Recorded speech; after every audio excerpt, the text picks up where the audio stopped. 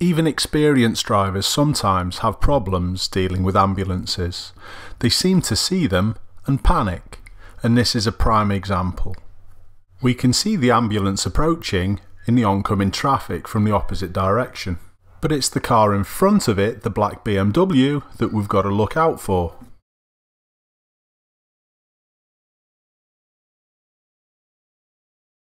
The BMW driver parks in opposite the bollards in the middle of the road, leaving the ambulance no space to get past. It would have been a much better idea actually to continue further up the road and even follow the blue one for a bit until there was more space. The driver seems to get the idea second time round though. Very badly done, black BMW. Pull into a space where the at least the ambulance can get past. What do you reckon? Yeah. I think it's that panic of I've got to get out of the way. You do that, don't you? You see that.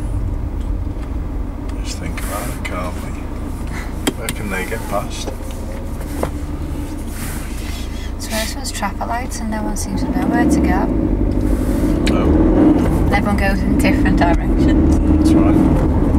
That's usually because people just go too close to each other. They stop too close to each other and too close to the lights, and then they've got no room for manoeuvre.